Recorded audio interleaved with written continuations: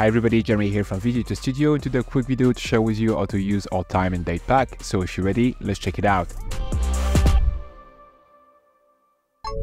Alright, so once you download the pack, you'll get this zip file. Just double click on it to unzip it. It will give you a folder, just open it. You will have the license, the installation instruction, the TFX file, and the font. Please make sure to install the font, otherwise the title will not work. So just select all the font, and then you can just double click to start the installation process. Then you can just double click on the TFX file and it will just prompt open this window. Right now I already have the pack installed, so ask me if I want to overwrite it. You can just click install. Once in Davinci Resolve, you can go over to Effect, Titles, Video Editor Studio, and then you can scroll all the way down to Time and Date Pack. Then here you will find two sections, one being Date and one being Time. As the name indicates, date here will be to help you show the pass of time in terms of date or to display a specific date. And here for the time title, that will be to help you display the passing of time or to display a specific time.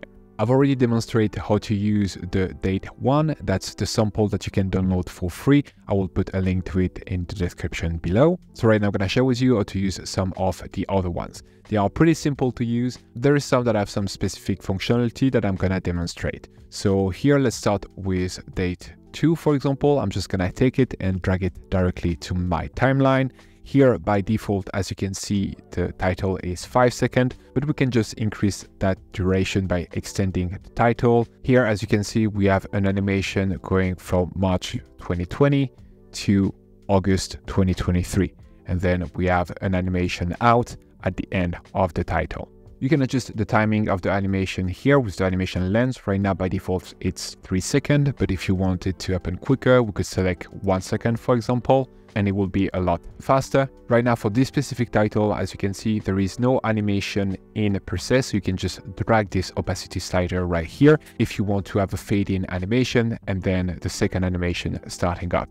You have control also over the animation itself. So right now the letters are appearing random but one by one, but we could choose, for example, here to go from left to right, and it will give you a different kind of animation already. Then you have access to all the other normal control, like the size and position, the text 1, which is the first one that we are seeing, March 2020, and then you have access to the text 2 that you can simply replace here to August 2023. You have access to the font, the colors, the size, etc. And as usual with any of the title, you have control over the shadow, you have control over the glow and a background. So I'm not going to spend too much time on those parameters because they are pretty much the same for every title within this pack and with any of our pack. Most of the specific setting adjustment to a title will always be here at the top. So let's move on to another one. This time, let's do a time title, which is going to drag time 10. And as you can see right now, when we're starting, it's starting to count directly. Right now, that might not be the time that you want. I'm going to share with you how to modify that. If you open here the time control, you will be presented with a bunch of different options. You have here the hours, the minutes, and the seconds. You can basically play around with those to display the time that you want, and then it will start counting from then. So for example, here, if we like to start the counting at, let's say, 15 minutes and 10 seconds, as you can see now when we're just playing, it's displaying 15 minutes and it's starting to count, and we extend the title. As you can see now, if we play it, it's starting from 15 minutes, 10 seconds, and it's counting up from then. If you need to display the hours, you can simply here click on hours, and then here you can just add, for example, 1 hour. One thing to be aware of, if here you were to untick hours, it will be added to the amount of minutes. So always just reset the hours to 0 in order to display the minutes properly. If you want to display the time going faster, what I will recommend is simply to here extend the title to whatever time you want to pass. So for example, here we're gonna make the time ellipse from 15 minutes 10 seconds up to 15 minutes 45 seconds. And then I'm simply here gonna create a new compound clip. And then I'm gonna right click on that compound and change the clip speed. We can then here change the speed. So I'm gonna make it 10 times faster.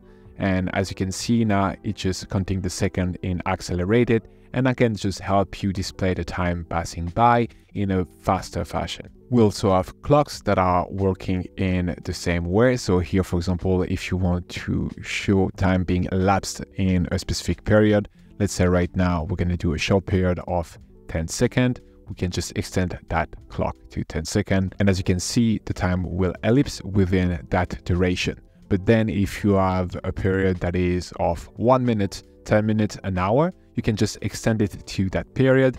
And again, it will adapt to the period that you try to represent. We have also other way to display time. For example, here with time 1, right now the time is starting from 4:45 and then it's going to 12:12. Right now, we're going to change the animation length. We're going to make it quicker. So we're going to change it to 2 seconds instead of 4. We're going to then adjust the starting hour by going right over the starting hour, which is at 4:45. And then here, I'm going to adjust the starting hour. We're going to make it, let's say 8:30. So here we're going to change that for 8, which is the starting hour slider. And then we're going to go to the starting minute slider. And we're going to do the same change. I'm going to reduce that to 30. Then I'm going to go towards the end of the animation. And then here we're going to make it, let's say 10:45. I'm going to go to ending hour. And then we're just going to switch that to 10. And then we're going to go to ending minutes. And we're going to change that to 45. And now we have some times being elapsed between 8:30 to 10:45. Then one last type of time title that I want to share with you is this one, time 2. That can count up but also count down. So right now, as you can see, it's counting up from 1 hour 22 minutes and 10 seconds and is going up. But we can just here, as you can see, simply switch it to count down and it will just count down instead, going from 1 hour 23 minutes, etc. Just one thing to be aware of, sometimes this one need a bit more work. That's why it's a separated type of title because of the expression that go with counting down. Right now, for example, when you adjust the number to have 20 minutes and counting down from there, as you can see, there is an offset here of 52 seconds. So to actually reset it to 20 minute 00, just go here at the beginning of the title, see the number of seconds that are displayed, and here for the second, just do minus 52 or whatever number is displayed here in the second, and it will just bring it here to 20 minutes. Now you can just play it, and as you can see, we'll just count down from there. Now for all today title, they pretty much all are working the same way.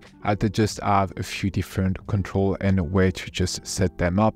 For example, right here, this one, as you can see, you can set a start date and an end date. You can simply adjust that with this slider. So here, if we want to have, let's say 15, we can just change that slider right here and display 15 instead. You can also take motion blur if you want to have more motion blur with that effect, but just be aware that it will just be more taxing. And right now I'm dropping a few frames when I'm using motion blur. All right, and that's pretty much it. Thank you very much for watching. I hope this pack will be useful to you. Let me know if you have any question and see you in the next one. Bye. Speed up your workflow and create better videos using the pack available on our website, including titles, transition, and templates built only for Davinci Resolve. Get started today by downloading our free starter pack that contains over 150 elements. Link in the description below or at videoeditorstudio.com.